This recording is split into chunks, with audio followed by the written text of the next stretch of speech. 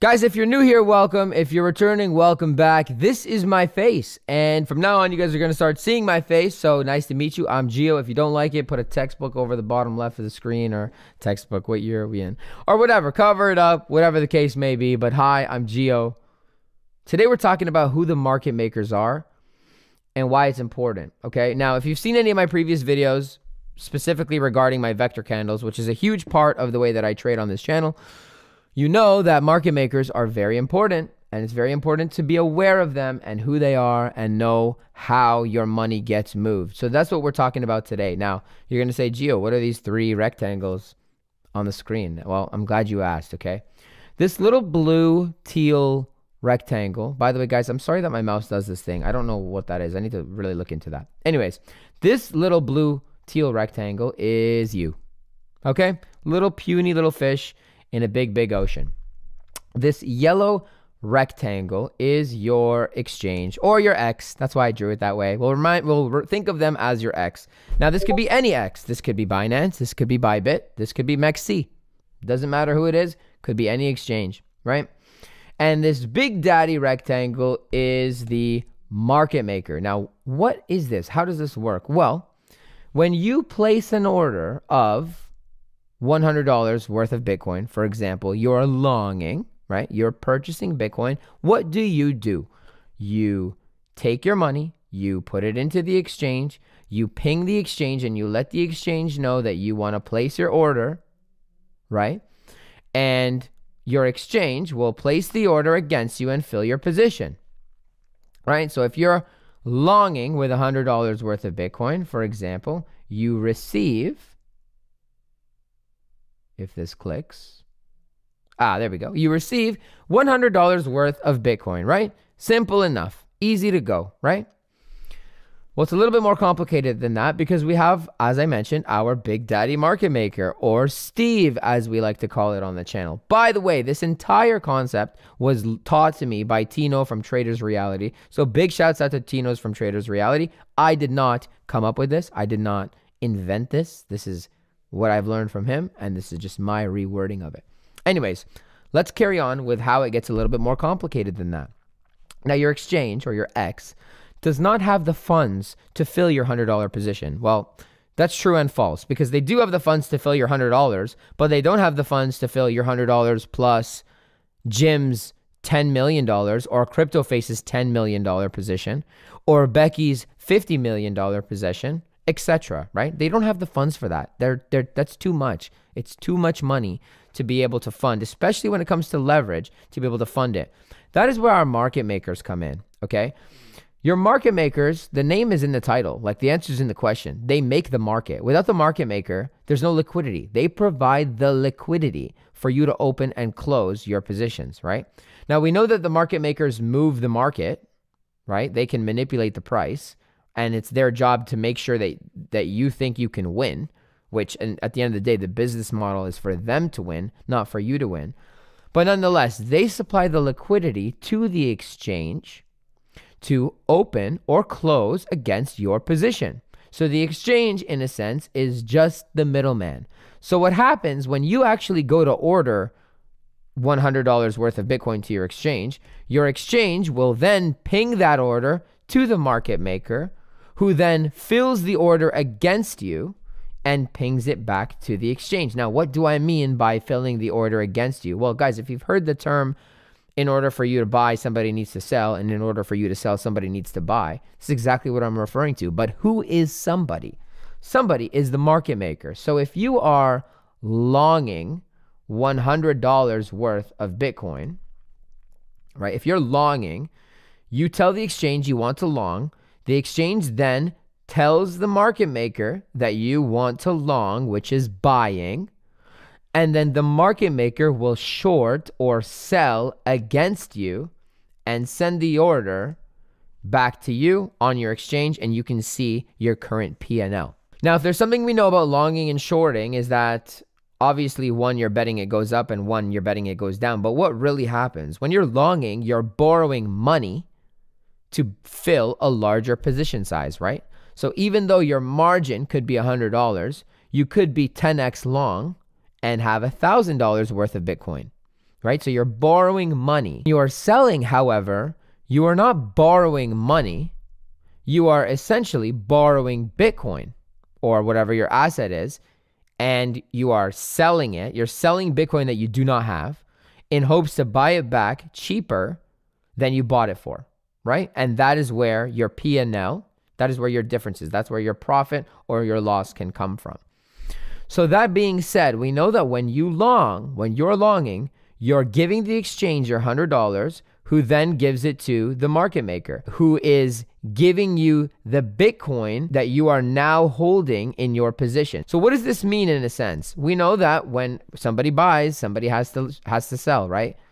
When you are up, let's just say 50% on your position, and you are plus $50, the market maker is now minus $50. This is important, especially important when it comes to vector candles. Guys, I have a complete tutorial on this. I'll put it in the top right now. You'll get a little tag bubble. Click on that if you don't know about the market makers, if you don't know about the vector candles, but click that. This is important because the way that human psychology works is really when you're up 50%, humans or retail don't typically close their positions. Market makers do not lose in the long run. They have what seems to be infinite pockets. They don't actually have infinite money, despite what you may believe, but their pockets are very, very, very, very, very deep, and they have the power to manipulate the market and move price to wherever they want. So when you're up $50, the market maker is down $50. That is how you can even get that $50 should you decide to close the position. You are not taking that money from the exchange. That money is coming from the market maker. If we reverse it, if you're down $50, for example, well, now the market maker is up $50. And when you get liquidated or it hits your stop loss, aka it is forcing you to close the position because you've run out of margin, then who profits from that? The market maker, and your exchange, of course, will take whatever fees they need to, etc. This is a misconception on what the majority of traders believe. The majority of traders believe that if somebody wins, somebody else has to lose, and that is correct. But who is the somebody else? It is the market maker. It is not me against you. If I go $100 long and you go $100 short, whoever the difference is between us will make the profit, and whoever it is will make the loss. No, that's not how it works. It is us against the market maker. So essentially, we're on the same team. And this is where you can start to follow smart money concepts, right? SMC trading, to trade alongside the market makers so that you can be on the right side of the position, which is obviously something that I teach. Now, who exactly are the market makers? To be honest, there's a lot of theories behind who the market makers are. And in my opinion, it doesn't really matter who the market makers are. I like to think of them as the dealer in Deal or No Deal. You know that the market makers are there, and you know that they're present, and we can see when they're present in the chart based on the vector candles, but we don't actually know who they are. But it doesn't matter. It doesn't matter because the way that they work and the way that they move is the same. Whether it's one individual or a group of individuals, it's all the same. So it doesn't matter. This is like how I like to think of the market makers, the dealer in Deal or No Deal. All right. Who do I believe that they are? I believe that they look something like this. I believe that this is what you're up against. So the market makers are not one person or 5 people. It is an entire institution of big computers and many operators operating these big computers. And it's a bunch of algorithms, right? They know where your stop losses are. They know where your liquidations are. And that's why sometimes you feel like they went and attacked your exact stop loss and liquidation because you think like retail. You put your stop losses, for example, right under the swing low. What happens? It comes, taps your stop loss and bounces away. And you think that they're going for you specifically. No. But this is what I believe that you're up against. So this is why it's important to know who the market makers are, especially when you tie it into vector candles. As I mentioned, make sure you click on that link. I'll put it down in the description below as well. But I have an entire tutorial on it, and this is why it's very important for you to know who you're up against and what you're up against. Now, another thing to know, obviously we know that there are different sessions, right? There's the London session, there's the New York session, there's the Asian session, and so forth. Different sessions move differently. They have their own personality, let's say. Different market makers have their own personality. Are the market makers just one institution on the planet and operate 24 hours a day? No. There are many different market makers and there are many different institutions. And what happens is when London closes, for example, the London market makers will communicate to the New York market makers on what their intention is. Are they looking to spike price only to drop it? Are they looking to drop price only to pump it into the sky, to the moon, as they say, right? They illustrate their intention so that the market makers can remain consistent and on the same team across the globe. Nobody works 24 hours a day. That is why the sessions are relatively important to know, because while you're sitting over leveraged on a position, stressing your mind out, and you can't take your eyes off the chart, depending on the time of day, your market makers or the algorithms that are working to move the market are not even doing anything. They're chilling. So while you're here stressing, can't take your eye off the chart, they're at home with their wives on vacation or eating or whatever the case is, right? So it's very important to know when New York closes, they communicate to Asia, right? There's a 3-hour gap between the New York session close and the Asian session opening. Well, what happens in that time? Is it just random? No. They are communicating with Asia so that Asia can be kept in the loop on how to move the market, on how to proceed forward. Okay?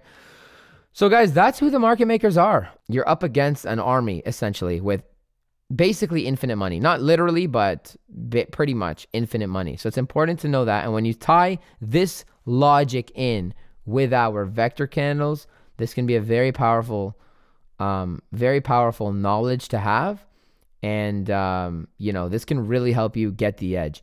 Guys, if you like the content, please make sure you like and you subscribe. If you're not in the Discord, the description is down and below. Make sure you join the Discord. The VIP code for the Discord will be 1977.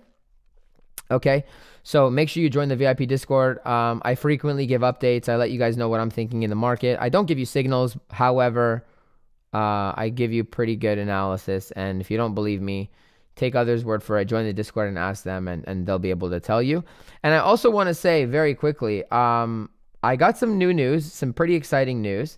I am adding to the list of affiliate links now MEXC. MEXC is the exchange that I'm currently using. I've been using it for a while since Bybit is no longer available in my country. If you're in Canada, specifically Toronto, shout out to you. So I'm a new affiliate now with MEXC. They reached out to me and they wanted me to be a partner with them, and I'm very happy to do so. So if you don't have an exchange already, MEXC is the cheapest fees that you can get in terms of scalping and swing trading. It's very, very cheap. Make sure you sign up with the description, with the link down in the description below. And if you guys want a tutorial on how to use MEXC, if you're super, super new, let me know in the comments down below. But that's all I got for you guys today. Happy trading.